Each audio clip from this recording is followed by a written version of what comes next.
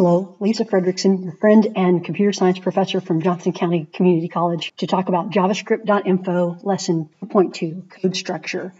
This is a short lesson, and it really just has a couple major points, so I'll stay at the website for this one. The first major point is that every statement should be written on its own line for readability.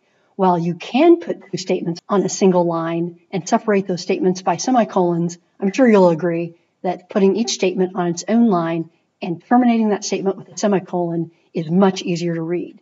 Now, some hotshots will write their JavaScript without semicolons at the end of the line, and that's actually allowed. That's called automatic semicolon insertion, and the browser and specifically the JavaScript engine inside the browser will go ahead and terminate those statements with semicolons to separate those statements when that JavaScript is executed in the browser. However, it can cause problems. The author gives us an example of two statements that, if written without semicolons, will be pulled together as if they are one statement, which will cause an error, because automatic semicolon insertion will not happen before an opening square bracket. So this is what the author wanted, but this is what the JavaScript engine read.